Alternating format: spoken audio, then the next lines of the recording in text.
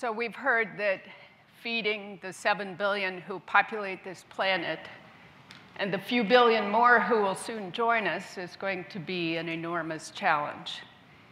But doing it sustainably without depleting our precious resources further, degrading our environment, this is going to be an even bigger challenge, especially in the face of climate change and all those challenges that that will present.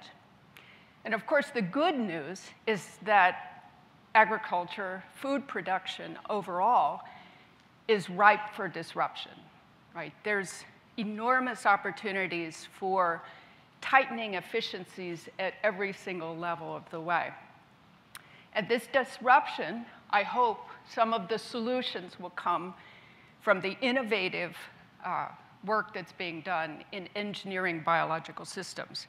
So my goal in this short talk today is to introduce you to an algorithm for innovation, and that's called evolution. Yes, it's an algorithm for innovation, almost turning the crank to get amazing chemical novelty.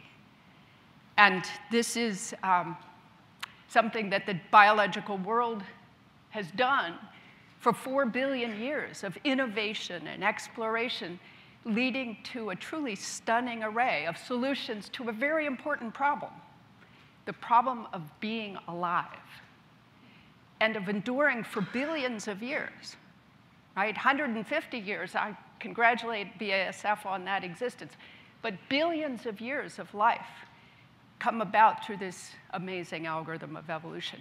And if you think about it, nature's the best chemist there is, because these systems can extract materials and energy from the environment and convert it into self-reproducing, self-repairing, mobile, adapting, sometimes even thinking machines.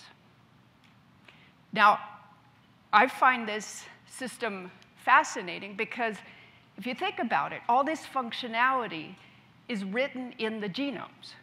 And you are going to hear some of the most remarkable advances that have happened technologically in our ability to rewrite those genomes.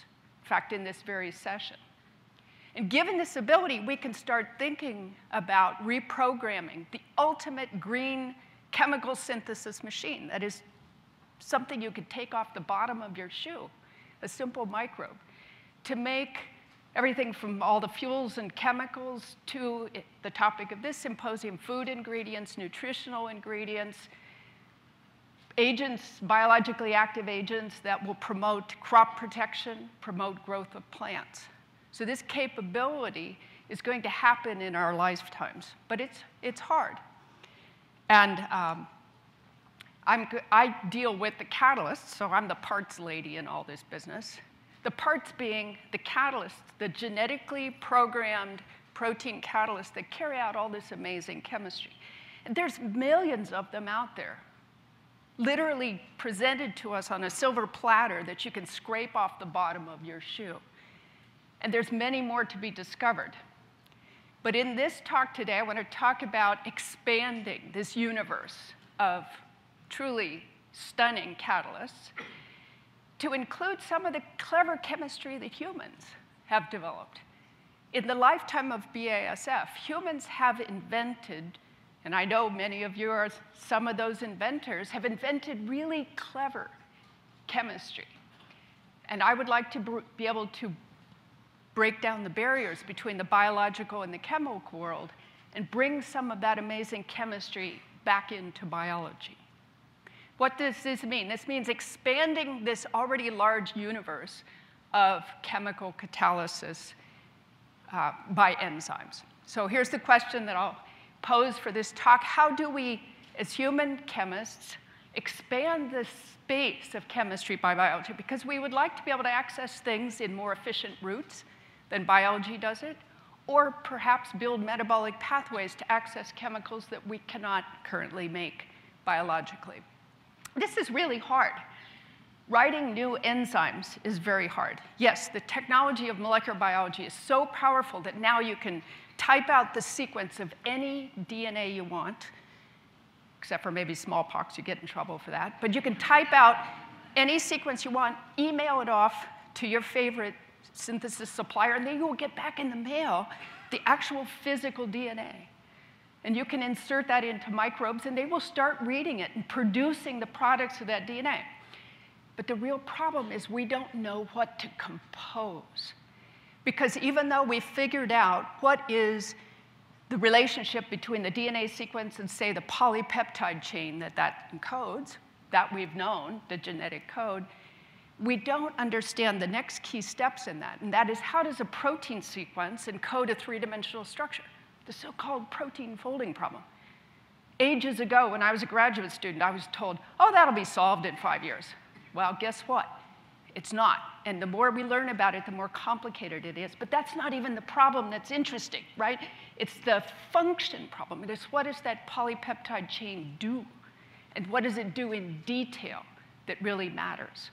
So we have still great big question marks on the chemical side of things that keeps us from that dream of composing DNA and rewriting the genetic code to convince organisms to stop doing what they normally do, which is make more organisms, and start making the products that we want. So unfortunately, there is an algorithm by which the biological world can optimizes itself. And that algorithm, if you look at the proteins that exist today, and that'll be the subject of my talk, enzymes, if you look at the ones that exist today that have come through this process, this algorithm of mutation in natural selection, they're all beautifully tuned for the jobs that the organism wants them to do. And we know by building family trees that they came about from some common ancestor a long time ago and became finely tuned through this process, all well adapted. And humans can use this. So this is what I've been doing for the last 30 years, is trying to figure out how can we use this molecular level process to do what we've been doing for thousands of years. We have been modifying genomes, rewriting the genetic code through this same process without knowing anything about it at the molecular level. But imagine now, all right, so we've been solving all sorts of human problems this way, especially in food, but also making things for our pleasure that may not be remotely natural in the sense that they wouldn't survive out in the natural world, but to solve human problems, either for useful things or for pleasurable things. So the real question becomes, can we use this same process, this same powerful biological design process, and marry it with the molecular tools that are now available to create these new solutions and organisms that will solve some of the dire problems that we face now? So I implement evolution in the laboratory, and it becomes a problem not of thousands of years, but bringing it down to the time scale of a PhD thesis at the very least.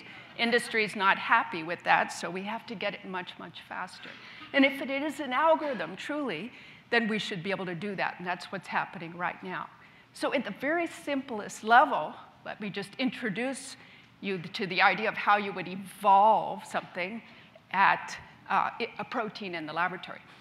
But first, let me tell you that it's hard, because there are more ways that you can string together the amino acids that would make up a typical protein, 450 letters long, 20 letters in the alphabet, than there are by far particles in the universe.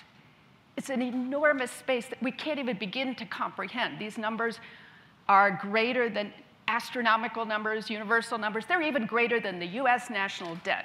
That's a really big number. Yet, and not only that, I'll tell you, even though I've explored just a tiny fraction of this space, I will categorically tell you that most of those sequences are totally useless. They don't fold, they don't function, and they don't do anything remotely related to what you would want to use to solve a problem. So we're searching a sequence space that's enormous and mostly empty. And it's an optimization problem in that space. But let me share with you 30 years of my own experience, plus many, many other laboratories that do this now, as well as some thoughtful people who realize that we are the products of this process. And therefore, it truly can't be that hard. And it's not that hard because this fitness landscape, these sequences in this sequence space are distributed in a very important way. They're distributed so that their landscape, this optimization, this physical molecular optimization that we have to do happens on a smooth, largely smooth landscape for proteins. What that means is if you make mutations, you don't necessarily kill a protein. And every once in a while, a random mutation can improve it, especially when you're asking the protein to do something new, to catalyze a new reaction. And your job becomes searching locally in this landscape to find those few improvements, very much like we've been doing by plant breeding and crop breeding. All right, so in the laboratory, students, your teenagers in high school can do these experiments. They're really very simple. The tools are already there to do it. At the simplest level, you take one of those rare sequences that catalyzes a desired reaction but needs to be improved, make copies of that using error-prone polymerase chain reaction, just copy the DNA under error-prone conditions, and you can make billions of versions of that DNA that have a controllable number of random mutations. Then biology does the hard part, right? It can take that DNA and translate that into proteins. You just add DNA to competent microbes. They'll take it up and start producing your enzymes. Then comes the hard part for the human, because I have to decide who lives and who dies in this experiment, who goes on to produce the next generation. So I have to laboriously sift through these or find some clever way to determine who has a mutation that's beneficial. And then the vast majority, because most mutations take you downhill, but if you've asked the right kind of question, and this is really where all the taste lies in these experiments. If you've asked the right kind of question, you can find mutations that have a measurable beneficial effect. And the right kind of question is looking for a small change in the background of many things that don't have a change, where a single mutation can provide that beneficial effect, and then you iterate. You climb uphill on this fitness landscape little by little using an evolutionary approach. This works really well, and I want to talk about completely new things that my laboratory is doing over the last couple of years. But I'll summarize 25 years of this field in many different laboratories in the following way. We have learned that enzymes, proteins, almost all biological molecules are highly evolvable. That is, you can morph their functions in desirable ways and undesirable ways through this iterative process, through this algorithm. And also using a strategy as simple as a random uphill walk because of the nature of the fact that we are the products of evolution. We can be modified by evolution. When I say we, I mean life, DNA. Furthermore, we find that new functions can appear very rapidly. This has been demonstrated in the laboratory. It's also demonstrated in the natural world, as I'll show you shortly. Just changing a very small fraction of the sequence, sometimes as few as 1 or 2 amino acids, can alter functions and optimize proteins in important ways. And for the would-be designers of biological catalysts, let me point out that many beneficial mutations lie far from the site where catalysis happens in a protein. It all matters. Information can be transferred from 20, 30 angstroms away to have important effects on catalysis. We can't even explain those mutations, much less predict them.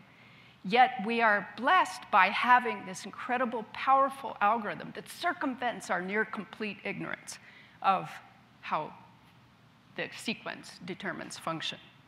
So basically, this 25 years tells us we can optimize enzyme function in desired ways to obtain catalysts that are useful for anything from personal care products to making new chemicals. But I told you I would talk about creating new enzymes. So this is something you might consider a much more difficult problem. How does an inherently conservative process like this, where you're just taking a mutation at a time, which is important because there's so many ways to make even 2 mutations, millions and millions of ways to make 2 mutations to a protein, that we can't efficiently search through this process. So technically, we're limited to this evolutionary search of accumulating beneficial mutations. But how does a conservative process like that create novelty? How do you get whole new chemistry out of a system through a single mutational walk? And that question flummoxed me for a number of years. And I got, I think, jealous by listening to the chemists and the designers, people like David Baker, who would sit down and compute a protein, for example, that might bind a transition state and catalyze a whole new reaction that nature had never seen before, albeit poorly, but still be able to obtain that new protein function. Surely evolutionary processes can do that because evolution has been doing that. How do you collapse that to a short period of time? How do we evolve enzymes that catalyze reactions that have not happened in the biological world? All right, to me, it's kind of the speciation problem, right? We know that species have come about by this gradual process, but it's hard to catch nature in the act, right? So we have very little understanding of the details at the molecular level of how this novelty is created. When did we diverge from our ape ancestors, and what steps were there? We don't have a fossil record for that. Likewise, we don't have a fossil record for that in the enzyme world. We know that all these proteins came about from common ancestors to not just be different in details, but to catalyze whole new reactions. How can we repeat that? So let me tell you a very short story of real-time evolution of an enzyme activity. You think of atrazine, a potent herbicide that's been on this planet made by humans for only about 50 years, or 60 years now. It was considered non-biodegradable and accumulated in the soil. But then all of a sudden, something happened. Around 1993, it started being biodegraded. Somebody out there figured out how to catalyze the degradation of this, starting with the removal of the chlorine. And with some clever work by Larry Wackett's group, they identified that this was catalyzed by an enzyme called ATZA, atrazine chlorohydrolase. And not only that, they identified that it most likely came from an ancestor that's very closely related. So this is like saying, try A, you are the father here, because your sequence looks a lot, or you are a very close relative, right? That's your smoking gun. So in this case, this came from a melamine deaminase, catalyzes a somewhat different reaction, but it had such close sequence identity that it was almost caught in the act. This happened in the natural world, but we could identify what this is. Science could do it. So an important principle that we learned: the introduction of synthetic compounds, compounds not present in the biological world or in a completely different place, can drive the evolution of this novel activity. Furthermore, when studying the putative father and the new enzyme, it was realized that they had residual capabilities. That is, ATZA could deaminate melamine, which also is a man-made product, and the melamine deaminase had a little bit of activity. And so that what happened with evolution is that mutations accumulated to take this promiscuous activity of the ancestor and grab it and turn it into this new catalyst. All right, so that gives us ideas. But one thing it should give us respect for, and I seem to be missing my graphic here, is that nature is out there solving problems 24/7. Billions of little microbes, trillions, gazillions of microbes are out there working hard to solve chemical problems and produce novelty. And to me, this is the ultimate Internet of Things. This is the Internet of living things. So everybody's out there working to solve their problems. Let's see if we can grab this for our own problem solving.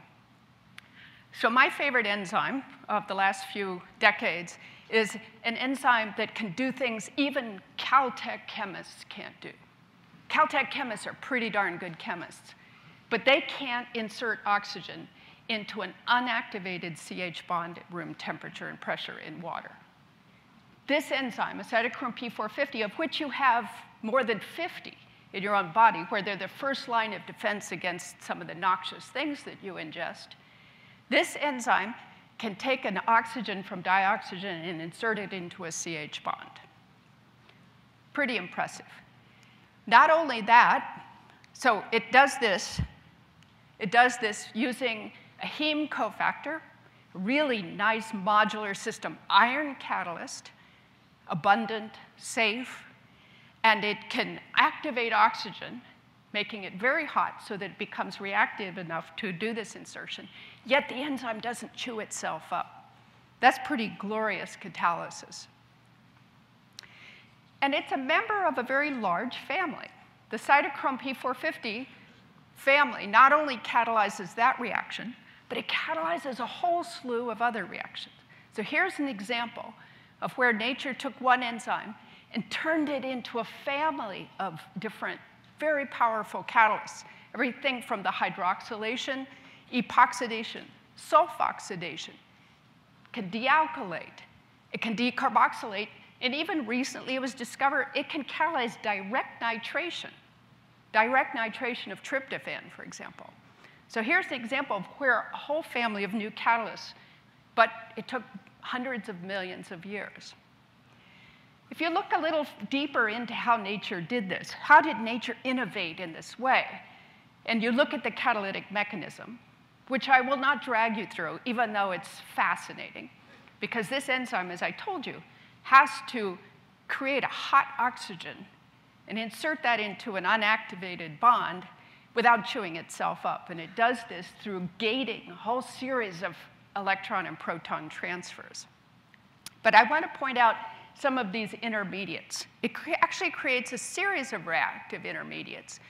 And those reactive intermediates are what nature has grabbed. So if you think of this atrazine example, there's this inherent capability in a protein to do things that it's not being asked to do at the time, right? You're thinking an enzyme is for this in a particular place in 2015. But in 2020, its side capabilities become the fodder, the fuel for evolution to adapt to new demands. It's like me looking at you and saying, you could be an Olympic Taekwondo champion. You say, who, me? I don't know, I have it in me. But then my job as the trainer or the breeder of enzymes is to pull that capability out. But just as important is to recognize that capability. So nature recognized that capability because all of these reactive intermediates in the mechanism are what nature pulled off to create these new activities in this super family of catalysts. So blue, oops, sorry. I think I just pressed the wrong button. How do I get it started again? Sorry? Oh, push it again. Great. OK, thank you. So we have all these fantastic capabilities where the blue intermediate, that's the guy that got pulled off to do nitration. And our pink intermediates, those are the ones that get pulled off to do CC bond breakage. And of course, famous compound 1 gets to do the epoxidation and the hydroxylations. So we have these new intermediates. This gave me an idea. If biological milieu and natural selection is what gave rise to the current superfamily of P450 catalysts through this zoo of intermediates that this enzyme makes, perhaps we could expand the reaction space by making it make yet more intermediates. And here the inspiration can come from a vast literature of biomimetic chemists who tried to create catalysts that would mimic these enzymes, and then discovered things like heme can catalyze reactions that are not known in the biological world, things like cyclopropanations. So for example, this carbene, an iron carbenoid intermediate, is known in heme chemistry and can insert carbon at a double bond to make a cyclopropane. Why couldn't an enzyme do the same thing? Could we get an enzyme and use this synthetic reagent that would drive this, something like a diazoacetate reagent, and directed evolution to optimize that? So that was the question. Could we expand the reaction space by expanding the reactive intermediates? Can a P450 do this? Can you form this new intermediate in the active site of the enzyme? And most importantly, does that become the fodder for further evolution and diversification into a whole family of catalysts tuned for the selectivities and activities that you want? So Pedro Coelho and Eric Brustad, remarkable student postdoc in the laboratory, just tried this simple, well-known reaction with styrene and ethyl diazoacetate in water using various heme proteins and found that, yes, heme can do it poorly, cytochrome C can do it, myoglobin can do it, and even a P450 can do it with a few total turnover numbers. Now, you might be tempted 20 years ago to walk away and just wash your hands of it, say, okay, it does it very poorly. But remember, we now have all these tools at our hand to take a small, promiscuous activity and turn it into something beautiful. So in fact, Pedro found that even though the P450 did it most poorly, it did it with selectivity that was unlike the free cofactor. This told us this was happening inside the active site of the enzyme. And I know that the P450 is highly evolvable because I've taken it in lots of places. Nature already took it. But we found that we could also evolve these non-natural activities. So you make a single mutation, for example, in a key active site residue, and you can increase the activity almost 2 orders of magnitude. Not only that, you get beautiful selectivities. This is what enzymes are famous for. Here we could get 99% as the trans product with perfect, almost perfect enantioselectivity. That gets pretty exciting. Another set of mutations can take you to the disfavored cis diastereomers, and then you also get good enantioselectivity with that. So we can tune the active site to direct the chemistry the way we want. Okay, I told you I wanted to make genetically encoded catalysts, expand the space of nature's chemical repertoire, enabling new metabolic pathways, for example. This means it has to work in vivo, and if you looked at any of the reagents that I listed on the previous slide, you might say, wow, that's going to be a little bit hard. Dithionite, for example, is not remotely a biological reagent. It kind of melts cells, and they're very unhappy with that. Why did we have to use dithionite? The active form of this enzyme is in the iron 2 state, has to be reduced. But P450s don't get reduced to iron 2 in vivo because they're gated. They have to have their substrate there before that critical key step happens. But we're not doing hydroxylation anymore. We're not inserting oxygen. In fact, we want to get oxygen out of there. We want to insert other atoms here. So we had to build a version of this enzyme that would be reduced by endogenous reductants like NADPH. And that means we could go in and modify this catalyst by changing out the critical cysteine that always ligates the heme in a P450 and replace it with something that would alter the redox potential. This something in the first example was serine. No longer does its natural reaction. But this enzyme folds. It's perfectly expressed in E. coli, so there's no problem with that. In fact, you can see its structure. Serine ligates the heme.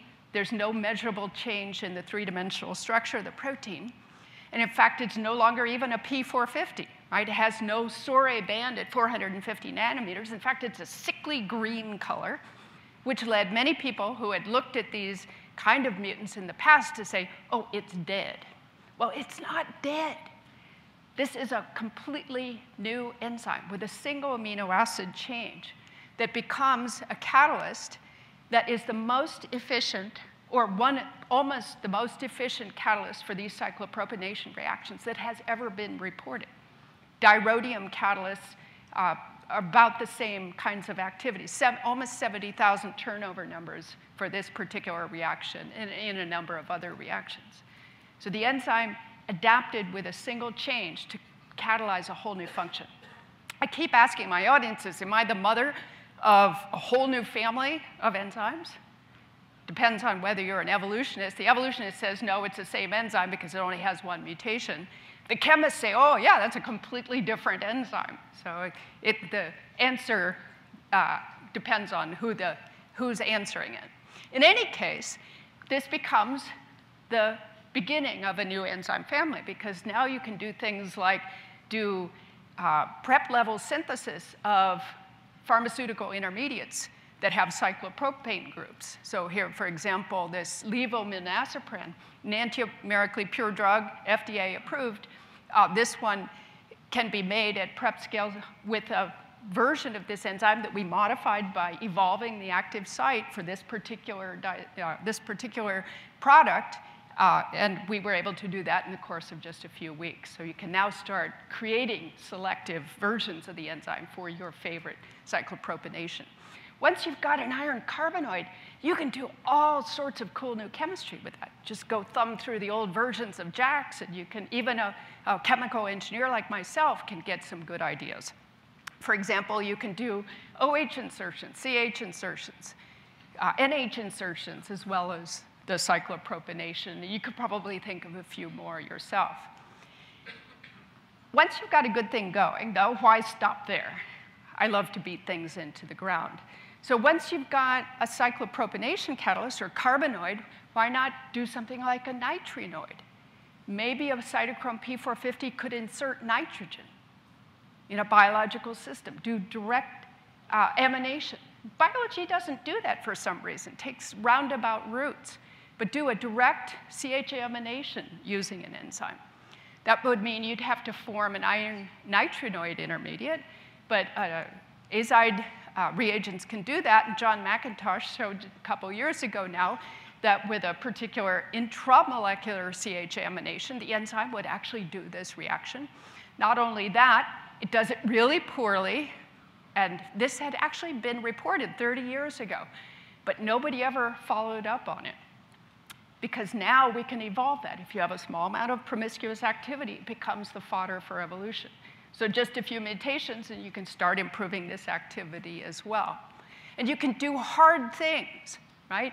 The enzyme does these reactions selectively. You can target CH bonds that are much less reactive because the active site will direct that chemistry. So Todd Heister asked, can I do this particular amination at the unfavored 98 kilocalorie per mole bond and make the 6-membered ring over the 5-membered ring? And he showed that, in fact, one set of mutations will do that, will make the 5-membered ring, which is favored, but a different set of mutations will, in fact, direct it very selectively to the stronger CH bond, just proving that the enzyme is evolvable and can do this interesting new chemistry. Well, of course, nobody cares about making these particular products. Oh, actually, let me take 30 seconds to, again, instill fear into the hearts of the would-be designers. We can get crystal structures of these evolved enzymes out. And very often they tell us, as I told you before, mutations happen far away, but we also get interesting solutions like this. So here's an example of this key mutation in this highly selective enzyme where the rotamer was in such a disfavored state for this phenylalanine mutation, it wouldn't even be in the library of rotamers that the designers would use. So this is a solution that would never come up. We see this over and over again. So once we've got that, then we could optimize these enzymes, getting more and more powerful and more difficult reactions. So we go from cyclopropanations to CH insertions to aminations. We find the key mutations that promote those at the axial ligand and elsewhere. And we can start doing more and more difficult reactions. So more interesting would be intermolecular nitrene transfers. And since I don't have any remaining time, I'll just point out that we've been able to do and have published sulfamidations now and aziridination, direct aziridination. That's not a reaction that nature's ever explored, as far as I know. I haven't found any aziridination catalysts out there. Nature makes aziridines, but through totally different routes. But here's a way you can do it directly inside of living cells. So I used my time to try to promote this idea that you have this mechanism for true innovation that can happen through mutations if you can guide it in the right way. And this is where the creativity lies for the human. for the breeder, right, is to recognize who should be the parent. What are the functional capabilities that are accessible through this algorithm? And then with synthetic reagents and directed evolution, you can start exploring many new chemical reactivities. I argue that this is the most powerful design process for biology, and that we should embrace it and make use of it. Geneticists don't have any problem with this. They all say, oh, what's the big deal? Of course you would use evolution. But this is not necessarily the case in the chemical world, where there seems to be this push for design first. And if I can't design it, it's not worth making. These processes are really elegant, and they work. And that way, we can expand the world of biocatalysis into whole new arenas where chemistry has had the only play. So I'll thank you for your attention and thank my wonderful group who did all this work.